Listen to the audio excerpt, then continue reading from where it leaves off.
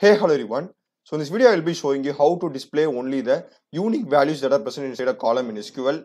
So let's get started with the video. And here I am having my table over here. Info is the name of my table. So if I just select this one, I will be getting the contents present inside it.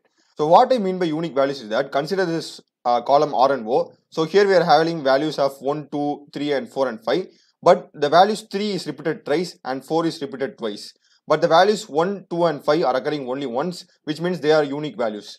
So our output is going to be only 1, 2 and 5. So this is what we are going to do in this video.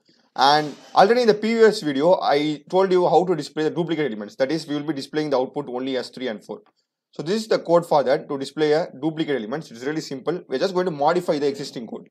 So we are just going to go for select roll number, that is this column, from our table name, info is a table name, and group by, we are grouping by the roll number. That is, we are grouping all the common values present in the roll number column. That's why we need to use group by. We need to use group by, otherwise we won't be getting the desired output. Roll number having, so whenever you use group by, we need to use having, obviously having count greater than 1, count of roll number greater than 1. So this is, as I told you, this is for finding the duplicate values.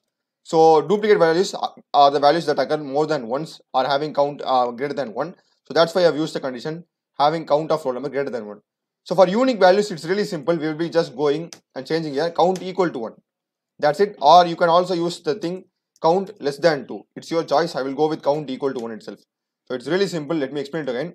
Select column name from table name, group by the column values. It will group all the column values. So by grouping the column values, we will be able to find the count of our number.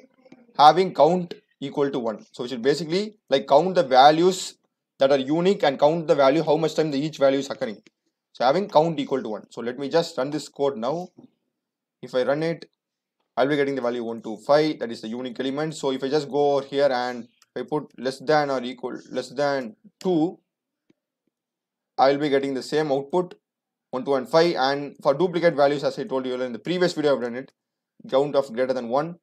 By doing this, I will be getting the duplicate values, that is 3 and 5. So I hope you have found this video useful, and I also done many other SQL tutorials and many other programming videos in C, C++, Java and Python, as well as 3D animation in Blender and Unity.